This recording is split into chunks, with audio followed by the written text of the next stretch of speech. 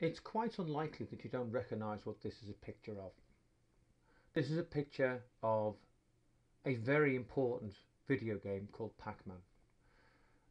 It was first produced in 1980. It's a Japanese game, and it massively fed into the popularization of video games. It was an incredibly popular game. To the extent where now, 36, 37 years later, it's still recognizable in a way that most of the games from 1980, if I put those on the screen, you wouldn't recognize them.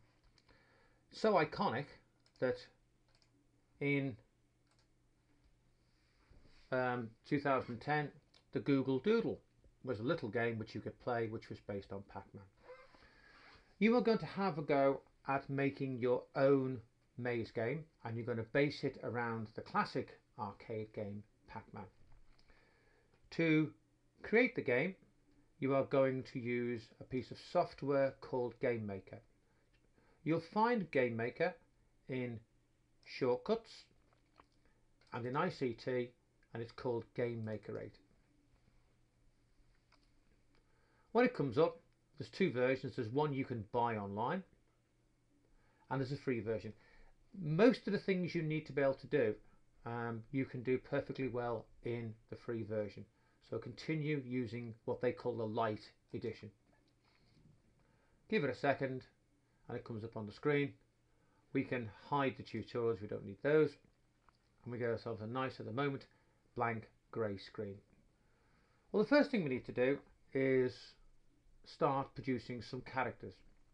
And we're going to start by making the characters in a very, very simple way. I'm going to use PowerPoint to make it. So for now, I'm going to get rid of that, and I'm going to insert from shapes. I'm going to insert this shape here, which, as you will notice, looks quite remarkably like a Pac-Man shape. Now I can change the colour if I want. I can be very, very traditional if I like, by right mouse clicking and going to format shape and change the colour to a nice yellow, and there I have my nice simple Pac-Man shape.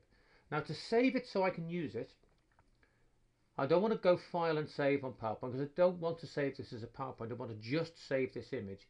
So I right mouse click onto the shape. I might have to click it a couple of times and save as a picture. Now I'm going to save it somewhere I can find it, which in my case, to make it easier to find, I have of course made some folders. So I've got a Year 8 Computing and IT folder. I've got a folder for my maze game, and I've actually got a folder for my resources. And in here, I'm going to put my Pac-Man. So there he is, and save that. And I'll go back to Game Maker. Now, in video games, sprites are called, beg your pardon, images that you use in the game are called sprites. Get it the right way around.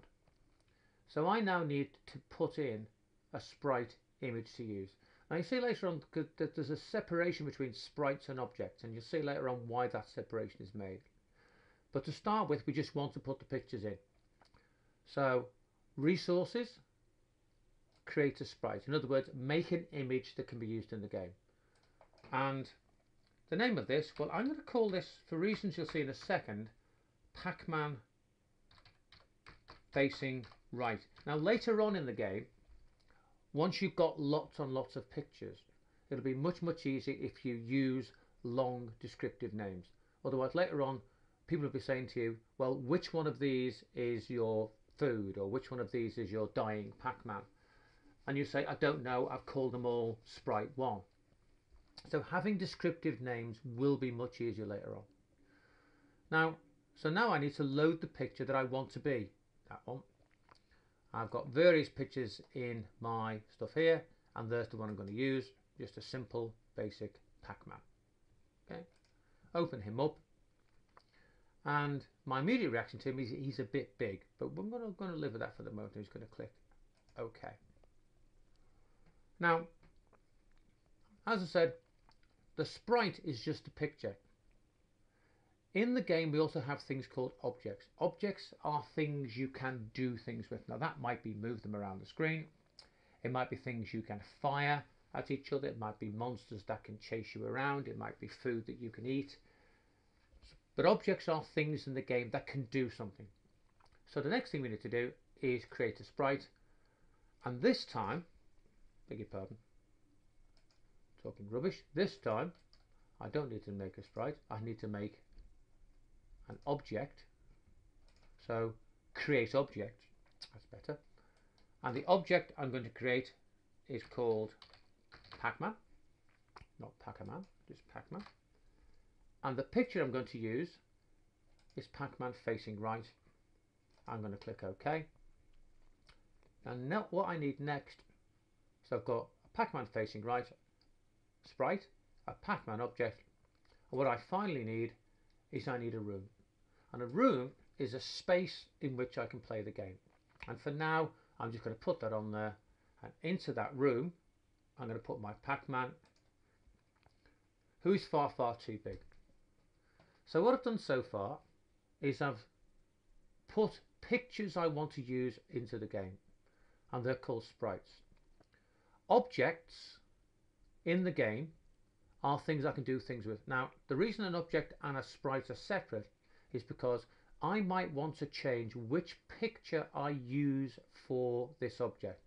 And fairly obviously, I want my Pac-Man, when he's moving around the maze, to be able to face right, but also face left and face up and face down. So the object will use 4 different sprites to make the Pac-Man look like he's facing in the direction he's going. And finally, I've made a room, which is just a space in which the game takes place.